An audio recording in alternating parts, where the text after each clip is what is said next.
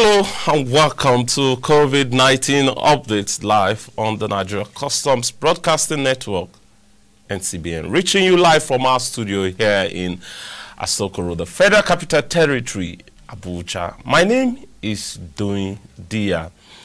Well, COVID-19 Updates Live is designed to bring to you topical issues around the ravaging COVID-19 pandemic in Nigeria and around the world, with a view to educating you, our viewing populace, and also helping you to maintain those attitudes or perhaps habits that will help you stay safe for your sake and for the sake of your loved ones. Well, it is a mourning period for the country, Nigeria, owing to the developments surrounding the deaths of the 21st Chief of the Army Staff, talking about, of course, Lieutenant General Atairu, and all the other officers of the Nigerian Armed Forces who were on board the ill-fated aircraft that crashed in Kaduna last Friday. We want to wish their families the fortitude to bear the irreparable loss. We are also using this medium also to console and comfort all Nigerians and all compatriots, as well as those in the front line. It is indeed a sad moment for us as a country. Of course, the president has already declared that the flag should be flown at half-mast to honor the fallen heroes. Well, Nigeria is our country, and we have no other country. We'll continue to do everything that will unite this country.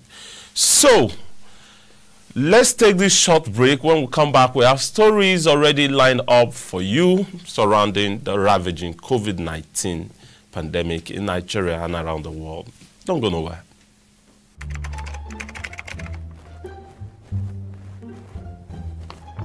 Good morning, sir. Kindly have a seat and put on your face mask. Okay. Oh, wow. Maybe me and you day here. I be the virus day here again. All I do too much, Jerry.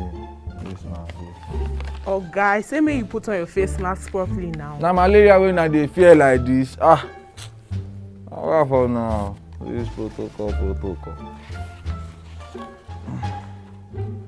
Do you need water? Yeah, sure. Thank you, madam. Okay. And I beg, wear your face mask, I beg. Wear your face mask, I beg. Seriously, guys, COVID-19 is real, and you should adhere to all safety protocols. It is not a chin guard. It is not an eyeglass. It is not an earring or a wristband. It is not even an ID card. If you are taking it off, take it off completely from the elastic cord and do not touch the exposed area of the mask. Wash your hands, sanitize your hands, be responsible. Avoid stories that touch.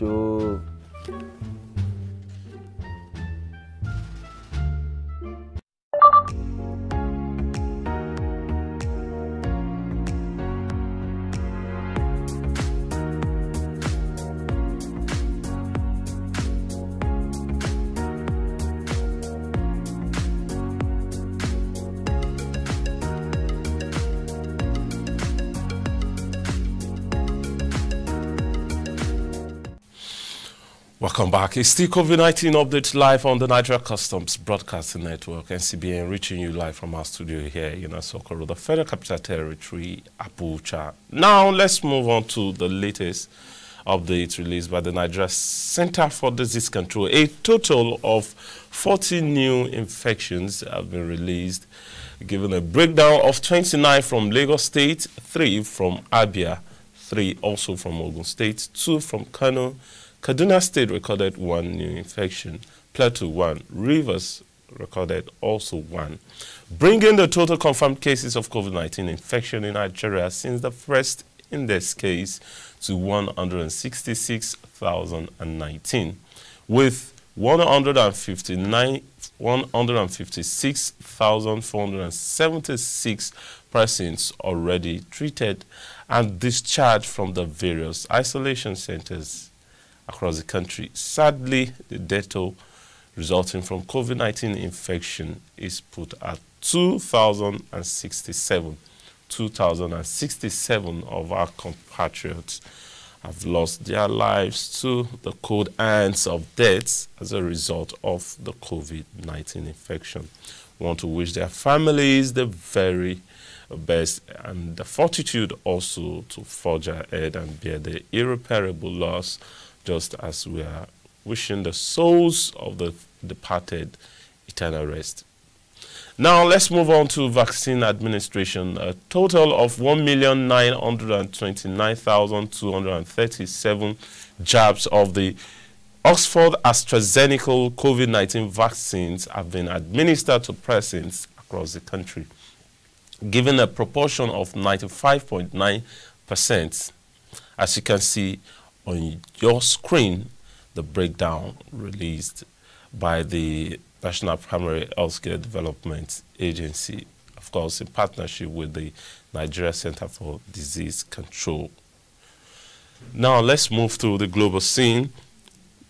A total of 563,692 new cases of COVID-19 infections have been released by the World Health Organization, bringing the confirmed cases of COVID-19 infection to 166,346,635. Sadly, the death toll resulting from COVID-19 is put at 3,449,117 deaths across the globe. On vaccine administration, a total of 1,448,242,899 jabs of the COVID-19 vaccines have been administered to persons across the globe. On regional breakdown, America tops the table with 65,979,469 cases of COVID-19 infection, followed by Europe, which has also recorded 54,108,090 cases of COVID-19 infection. Southeast Asia, 30,088,649. Eastern Mediterranean, 9,862,629. Africa, of course, Africa is Nigeria's continent, has recorded 3,446,089 confirmed cases of COVID-19 infection. Western Pacific, 2,860,945.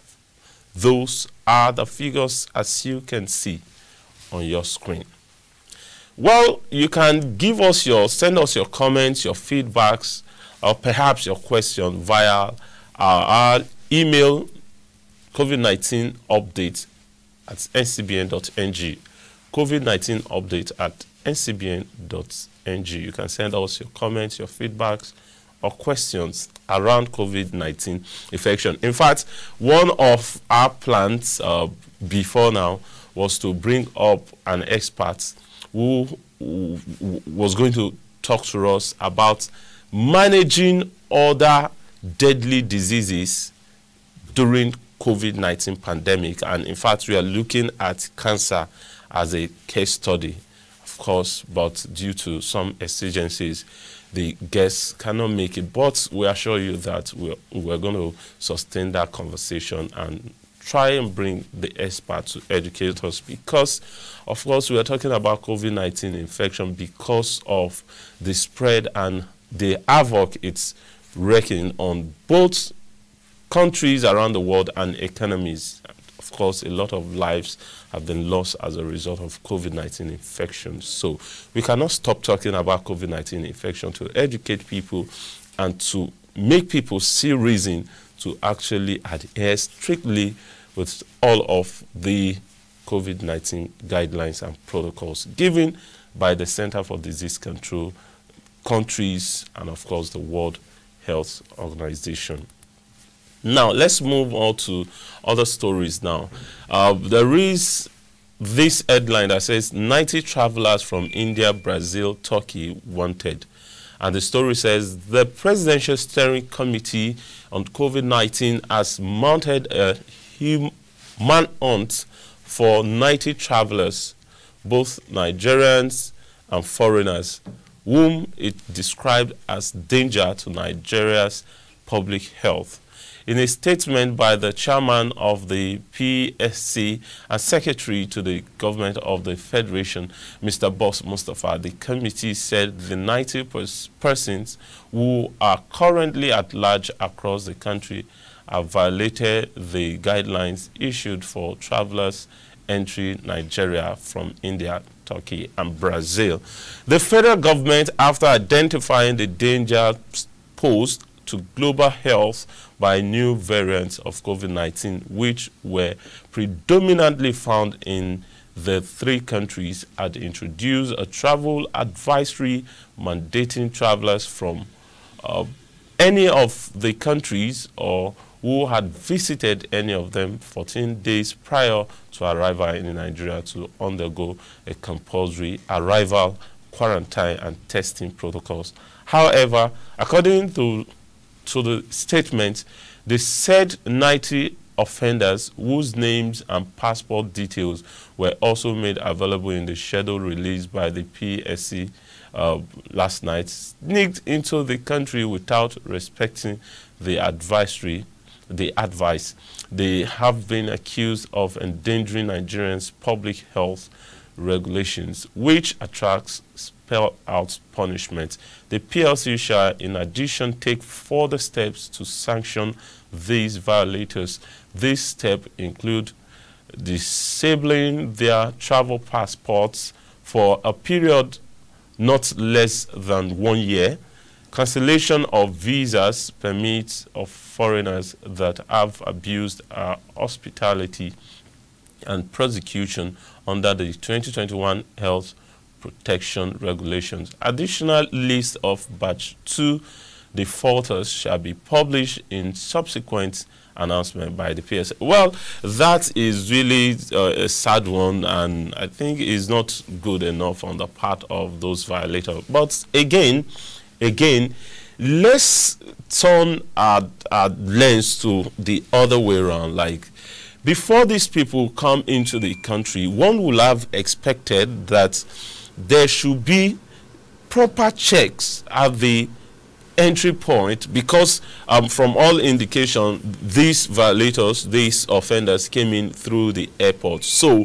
before anybody departs from any country, there's supposed to have been signals that a certain airline coming from so-so destination will be landing. And such information, for me, this is my personal view anyway, that such information was supposed to have been circulated, and those in charge are supposed to have taken the necessary measures to ensure that as that flight was touching ground in Nigeria, the proper procedure was supposed to have been done, instead of now waiting and allowing them to enter, to integrate into the society before now issuing this warning. Well, I think this is just some of the things that the federal government of Nigeria, through the various agencies that are in charge of this responsibility, need to take into cognizance and, of course, step up their games. We should not be reactive. It's better to be proactive.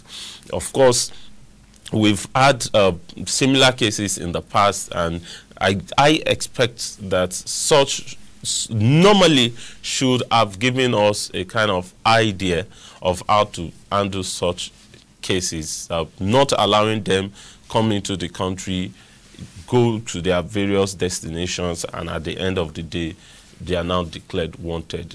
Measures is supposed to have been taken to ensure that people coming from not just these countries that have been ravaged with coronavirus, the third wave and new strain of COVID-19 infection, but even other countries. I'm aware that for every flight that touches ground in Nigeria, in our airport, there will have been a signal prior to their arrival, that so flight is coming from so destination, so that they can liaise with the control room. And the control room normally should have given the government, or perhaps those that needs to know, the necessary information. Now, let's leave it at that. We know the government will do all within its power to track those people. And we want to advise, if perhaps any of them is watching this program at this point, well, it's just good to be law-abiding citizen. Report to any of the nearby health care centers or any nearest police station and just report yourself.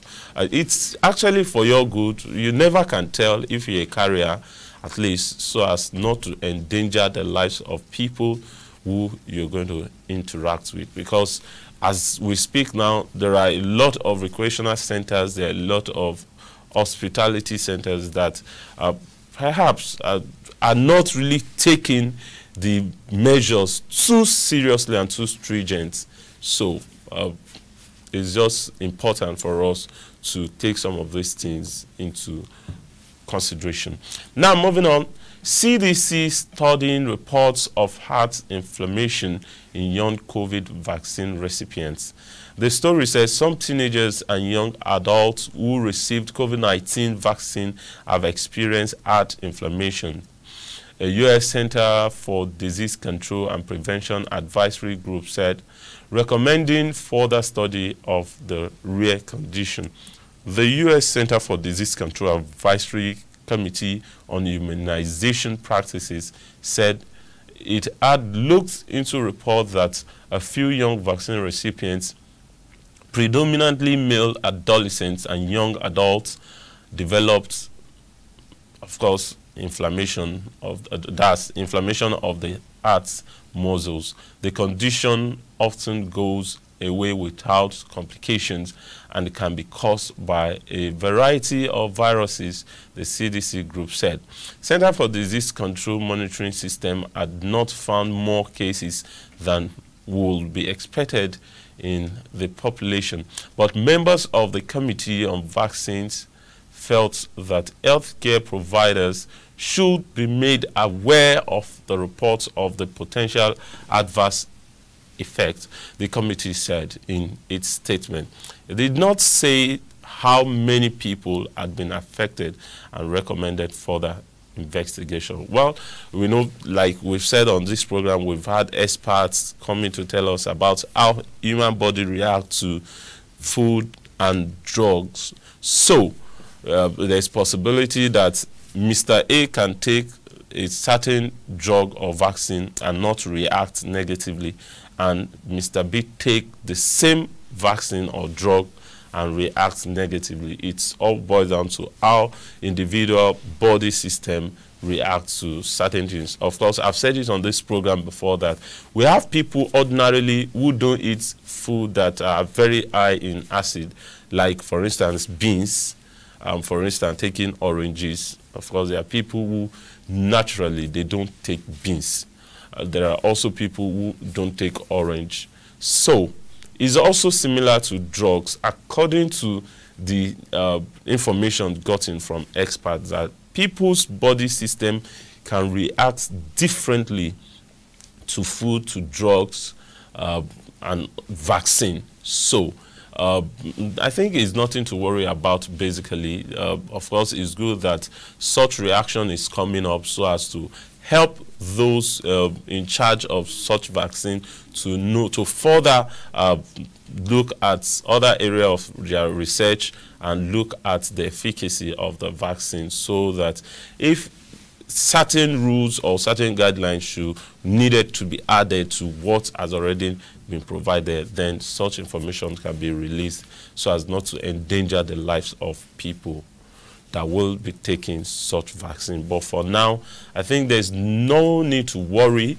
In Nigeria, we've been using the Oxford AstraZeneca COVID-19 vaccine, and of course, it's the vaccine arrived sometimes ending of February, and now we're in May, so at least we're already 3 to 4 months into the administration of the Oxford AstraZeneca COVID-19 vaccine. and we've not seen any major adverse effects here. Of course, there are people who complain of sore on the point where they receive the injection. We've had people who feel that nausea feeling. We've had people who had that drowsiness and all of that. Of course, I even met someone who received the vaccine and told me that after getting home, he started having swollen legs, which of course he started panicking. But he went back to the hospital. Then the doctor asked him certain questions, asked him to run some tests, and at the end of the day, they gave him some drugs, and then discovered that it was a different ailment altogether that just got triggered as a result of vaccine, and it's fine as we speak. So, and again, we're also using this medium to tell you, our viewers, that perhaps if you have any of such experience, or you know someone who received the Oxford AstraZeneca COVID-19 vaccine, the one given by government, because we've again said it on the program that, of course, like we've seen that at the point people started proliferating the vaccines, and we started seeing a lot of fake vaccines out there. Now, the federal government already said that COVID-19 vaccine is only administered by government institution, especially the National Primary Healthcare Development Agency. You see their agents moving, of course, with the normal carrier bag they carry. You must check the ID card and confirm that they are truly representative and of the federal government before you take any vaccine. Please don't go to any local outlet or go on social media to start looking for how you can. It's very easy. Go to any of the healthcare centers, any teaching hospital, or any primary healthcare center and get vaccinated. So there's nothing to worry about. Now let's move on to other story. Moderna, Novavax to produce more COVID-19 vaccine in South Korea. And the story says Moderna Incorporated and Novavax Incorporated entered into a deal with the South Korean government to manufacture their COVID-19 vaccines, as the country has seen under pressure to secure more and faster deliveries of US-made vaccines. Saturday's agreement with the U.S. drug makers came a day after U.S. President Joe Biden said that he and South Korean President Moon Jae-in had agreed on a comprehensive partnership on COVID-19 vaccines, and that the United States would provide vaccinations for 550,000 South Korean soldiers. Moon, under pressure over the COVID-19 pandemic, said a vaccine partnership would combine U.S. expertise and Korean production capacity. Moderna, whose shot was granted approval in South Korea on Friday, said on Saturday its vaccine will be manufactured by Samsung Biologic Co., and that it intends to supply this vaccine to markets outside the United States starting in the third quarter. South Korea had emerged as a global vaccine production base with its fourth COVID-19 vaccine contract manufacturing deal, Vice Health Minister Kang Do told a briefing on Sunday. Well, especially now that India is going through a surge in the case of COVID-19 in that country. So as a result, most of the production of the Oxford AstraZeneca vaccine now are being used by India itself, because the country already said, since it's facing a very huge rise in the number of cases of COVID-19 in that country, that it won't be wise for that country to export the COVID-19 vaccine. It has to ensure that the citizen gets vaccinated. So these are now put burden on other producers of COVID-19 vaccine. And well, this is a good one, seeing that the United States of America and South Korea is already entering into partnership to produce the vaccine. Well, we are hoping that when these projects spring up, of course, it's going to avail third world countries like Nigeria opportunity to access more of the COVID-19 vaccine. Remember that the federal government of Nigeria is already putting resources together and making frantic effort to ensure that we get another tranche of the COVID-19 vaccine, even though it might not be the Oxford AstraZeneca COVID-19 like we started with. But of course, we have other vaccines that are efficacious that can be administered to persons.